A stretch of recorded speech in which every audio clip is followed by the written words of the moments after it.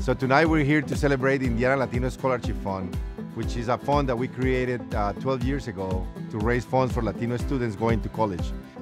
They are the largest scholarship fund for Latinos in Indiana. They have given, ever since 2007, over $3 million in scholarship funds, okay? My child, my son, is a recipient of the scholarship. Thank you. Gracias, from the bottom of my heart.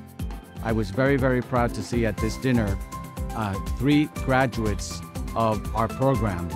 I'm an international student. I'm here by myself, and I'm currently pursuing my master's in mechanical engineering.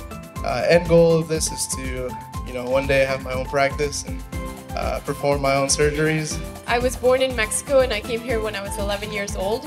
I've graduated, passed the bar, and now I'm a prosecutor here in Marion County. The investments that we have provided over the years have helped students like those and many more to come. I think it's so important for other parents to see that we can help our kids go to school. So many of us Latinos que seguimos luchando, we keep on fighting for our education, for an opportunity. Thank you, Anthem, for being here tonight. Knowing that a company like Anthem is supporting our Latino kids is a big improvement to what we're trying to accomplish. I think Anthem is a big presence in Indianapolis, and to see them sponsor an event and help the Latino youth, it's amazing.